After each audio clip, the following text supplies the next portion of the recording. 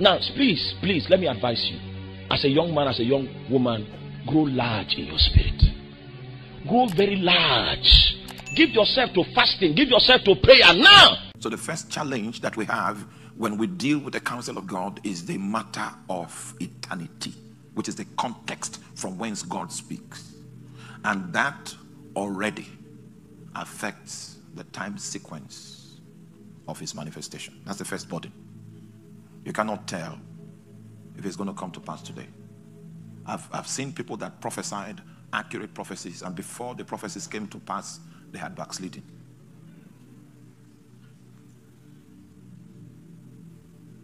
It still came to pass, but they were on the other side of life. So you are going to have to deal with eternity if you are going to deal with the proceeding word of God. That's the first challenge. Are you with me? Second challenge that you need to deal with if you will do business with the proceeding word of God is that you will need to journey from circumstances into purpose. I will explain what I mean. In the first instance, you will need to journey from time, and then you will need to lock in with eternity. Because God will take you outside of your time sequence. Can you imagine that God asked Noah to construct an ark? And the purpose for which he was constructing the ark had never happened ever before in time.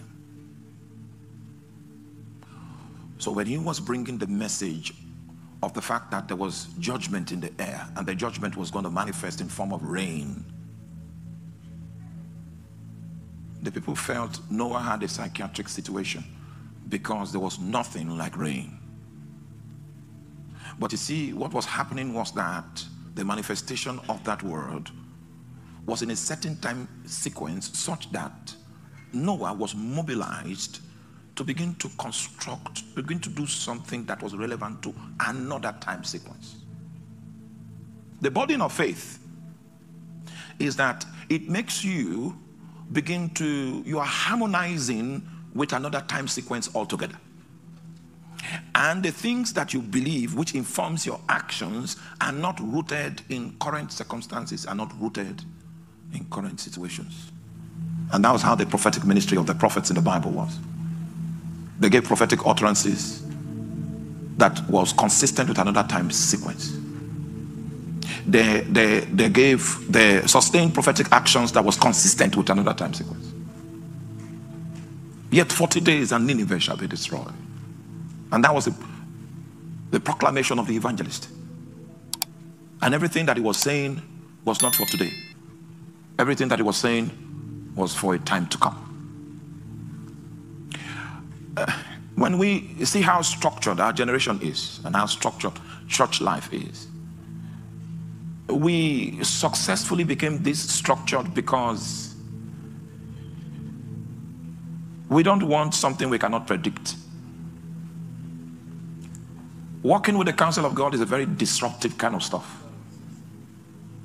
It can't be managed with our current scope of administration because it's outside of your time sequence of control. And Noah began the construction. Many times and he did that construction for 120 years. So you can imagine the kind of mockery that he would have gained just because he was on the construction site. For 120 years he was doing something that was not relevant for the time. The reason why God doesn't have concern about the time is because his spoken counsel comes from eternity. And his administration is within a time frame that is consistent to his will, his purpose. And the man of faith that receives the counsel of God will need to be armed with the fact that your generation is going to feel that you are out of tune with reality if you decide to hold on to the counsel of God that you have received. So if you are not strong enough to suffer contradiction, you'll be bullied into denying that God spoke to you, and you become unfit to be a partaker of the things that God has spoken. Second point. The spoken word of God causes us to migrate beyond circumstances into purpose.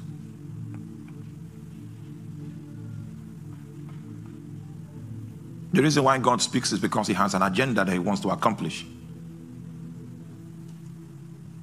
He may not be speaking because he wants to address your circumstance. His speaking is consistent with his purpose, not necessarily your circumstance and your context. You'll be reading the intent of God from a wrong vista if your thing, your circumstance, is what is authoritative in your civilization. And you are likely to interpret what God is saying from the language of your circumstances, and you are going to be wrong. If you are still with me, say amen. Amen.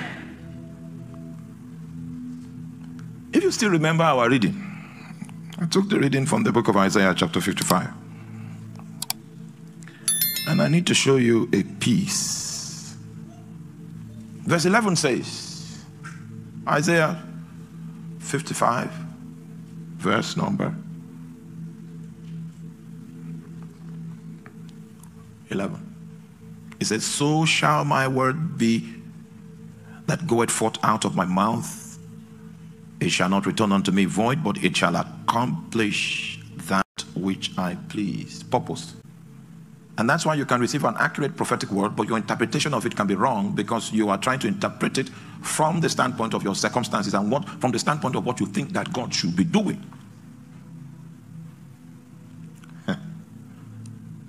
Hallelujah. No, it will not accomplish what you think or what you want. It will accomplish that which he pleases. So God enjoys the right of intent.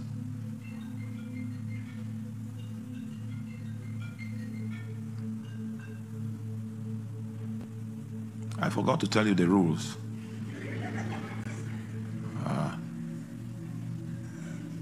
So that phone that rang now, what it has done is that it has stripped me of the anointing. That's my only limitation. The ringtone. God is not committed to bringing to pass what you think, how you like things to be. Many times we are so self-centered that we do not understand that God is a king. He is not a prime minister or a president that you need an election to vote into power. He is a king administering his kingdom. In fact, the extent to which you become powerful is the degree to which you align with his purposes in his kingdom. Now, when I hear a lot of faith preachers, the pedestal our concerns as a focal point of that which God is doing, you get it all wrong. Because even though salvation looks personal, Jesus died for us, which is true. What exactly was the purpose for which he died for you? Have you thought about that? Because what God was offering man in the Garden of Eden was a place in his kingdom as a functionary. That is what will guarantee that man becomes a recipient of his authority, and that is the basis of his dominion mandate. We can't even define who man is outside of his place in the kingdom of God. Are you there? So man is a relevant creature only within the context of the administration of the kingdom of God. Because God, by an act of a royal decree, decided that he will be limited to the invincible realm. And I'm quoting Psalms 115 verse 16, which says the heavens, even the heavens, belong to God, but the earth has he given unto the sons of men. That's a royal decree. So since the day God made that decree, it will be illegal for God to come into that jurisdiction that he has bequeathed to man without man's permission. Are you there? Let us make man in our own image and let them have dominion. That's what your English Bible says. If you read it from the Hebrew, it says let them have kingdom.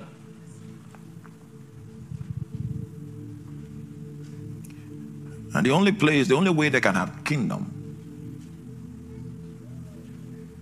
is when they acknowledge that the authority that they are going to operate in is delegated.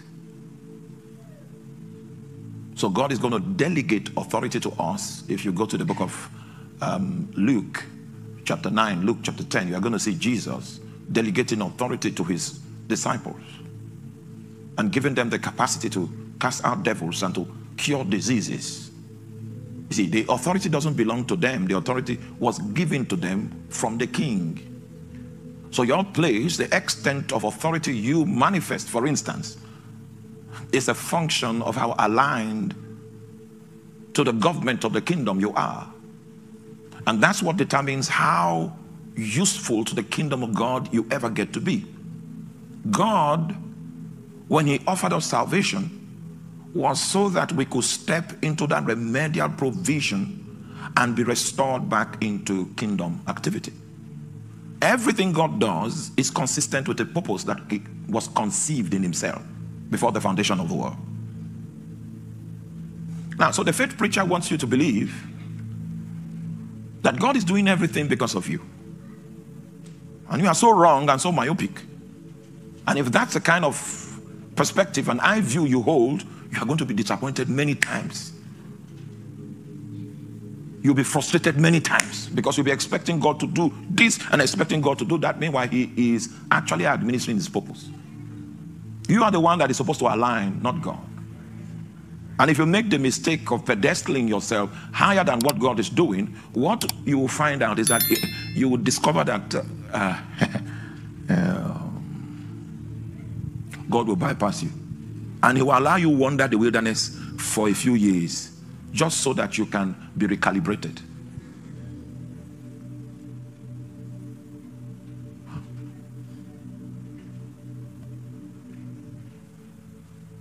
In order for us to be able to handle the proceeding word of God, we will migrate from circumstances to purpose. And that's huge. That's huge.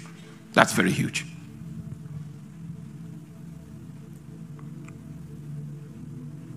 Hallelujah.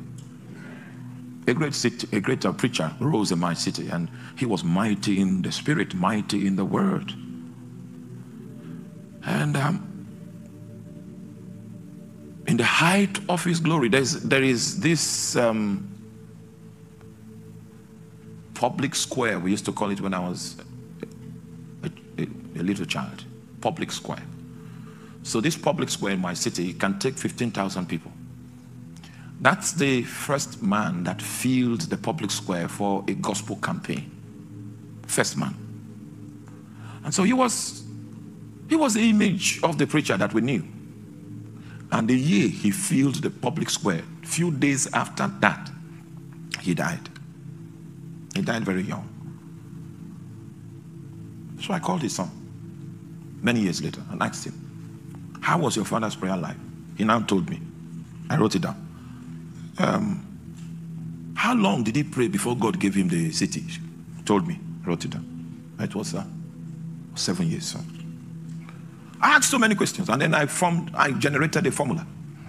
I said, okay, if I pray for 7 years, I study my Bible like this, and I do this and do that, then I will be in charge of the city. I did all of that and more. Instead of God manifesting, it was Satan that did. It was Satan that showed up. The ministry was attacked in a way that I could not imagine. The reason was that my expectations were built around circumstances, not around his purpose.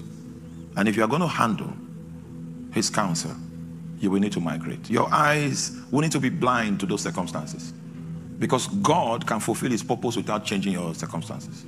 And that's why Paul says, in all these things, we are more. The situation doesn't need to change in order for you to be a conqueror. Now, hallelujah. I also know how to preach the easy ones, the easy gospel that says things will get better. You are going to be. I know how to preach those ones. The type you like hearing in America. I'm from the woods. I serve Jesus. So I need to tell you how to relate with him. It takes you beyond your circumstances. Your circumstances are not so important to him. What is important to him is his purpose. The Bible says, it shall accomplish that which I please. So my prayer point changed. My prayer point now became, what do you want to do in my city? Am I part of it? Can you give me a portion of it? I want to be relevant. My prayer changed. My prayer was now praying to be part of an existing agenda that was in the mind of God. Whether or not my circumstances changed was up to him. But I knew there was a purpose that he wanted to accomplish, and I wanted to have wind of this purpose so that I can participate and do a little part of it. When I began to pray this way, he came to me and said, you know that crusade that my servant was doing in your city before he was called home? You will be the next person to take on that responsibility. And the time the Lord was saying that to me, you know how, the cost implication of a gospel campaign. We didn't have the resources to do that. But at least I had gotten wind of what he wants to accomplish. And since he's the one that wants to accomplish it, it's easy to believe because the responsibility of accomplishment lies with him. Before this time, I wanted to be great. I wanted to be the guy. I wanted to be a star. I even made a mathematical formula out of the information I got from the son of that man, which was wrong. Now I didn't want to be anything. I just wanted to find out what he's doing so that I can be a part of it. See, that's how to pray when you are dealing with a king. You camp around his purposes. You camp around his agenda, not around your thing. The moment I began to pray right, purpose-driven prayer, agenda-driven prayer, then I found myself in the mix of the jigsaw puzzle. And my place was to herald the kingdom as a crusader. That was how we started the crusade. Prior to this time, if you put me on a crusade platform, the anointing will lift from my head because I'm not suited for that kind of service. But when the Lord says, you are going to be the host of that crusade, another additional element of grace now came on my life, with which I could proclaim the kingdom on a crusade platform. Those days, I prepared a closed facility like what we have here. The moment it's outdoor, the anointing will just lift. And then I'll begin to stammer. You know that this guy was not. So I did all I could to escape every opportunity to preach in an open air setting, because I knew I did not have the grace for that kind of endeavor. But when God spoke to me, you will lead the march for evangelism in your city. The grace to accomplish it now came upon me. So I realized that the grace of God, that the power of God always goes in the direction of the purposes of God. The Bible says it shall prosper in the thing wherein I send it. Not in any other thing, but in that thing that I send it. That's the context in which it will prosper.